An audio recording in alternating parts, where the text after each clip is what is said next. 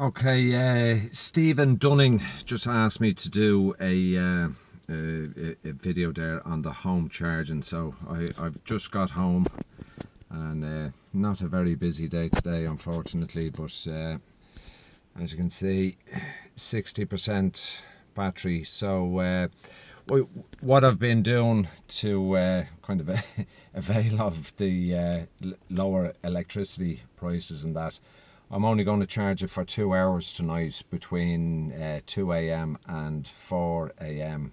where that's the cheap block that I have. That'll give me 14 kilowatts, which will be, 90 to 100 kilometer range, which on top of the 60%, it's about 25% battery, so it'll give me 85% for tomorrow, which would be more than enough. So just for scheduling it there, I just hope you can see it. So you just open up the app, just tap on the charger, and as you can see, the last charge that I gave it was 24.92 kilowatts. So just click on schedule, and it shows you the time there. And if you want to change it, you can program this for different times on different days, or it's multifunctional. But I just have it for that. So it'll start at 2 a.m. and the last time I charged it for 4.5 hours. So I'll just change that back to 2 hours. You can click on whatever days. I just have them under, and then click OK, and as you can see, it'll just charge it for the 2 hours, and that'll be more than enough for me for tomorrow. Now, I have found when I first started using this, I'd set the timer and all that, and I'd close the app, and then I found that the car would just start charging straight away. So you actually have to leave the app open, and you have to leave it open on this screen. If I go back to the main screen, it will just start manually charging, which charging straight away, and that's it. You can also, on the app, you can, yesterday it'll show you what charge, which I didn't charge it yesterday. This week it'll tell you, how many 39.1 kilowatts is what I've put it into it this week. So that's it. So I just set up the app like that. I leave the app open, but obviously I can just close off the screen, and then just plug the car in. So I'll switch the car off, and I have the charger in the boot.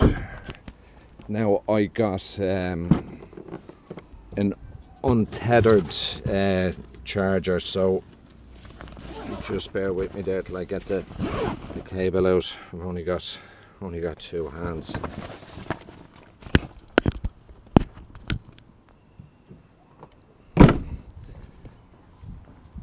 So, and I only got the untethered app because, as you can see, it's right beside the gate. So I just thought it'd be better not to have the lead tethered app to it, So you can see there just saying EV not connected. So whoop.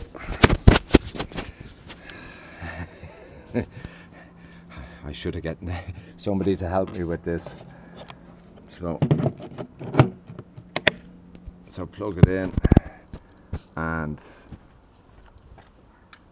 then plug in the car.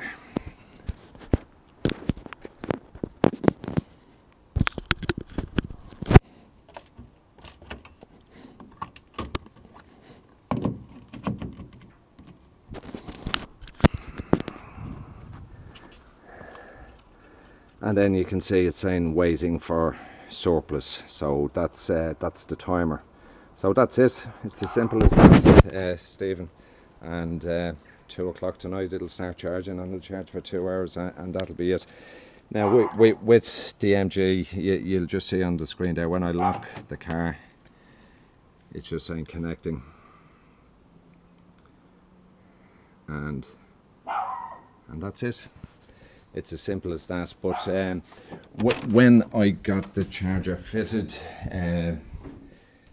the guy did say to me that some people had problems with scheduling it, and it's probably because they were closing the screen on the app, which, as I said, I just found out from an early stage that when I was closing the app on my phone, it just started charging the car. So I just discovered that I had to leave that screen on the app open, and it was fine. It worked with the scheduling. So that's it. Hope that helps you, Stephen. All right.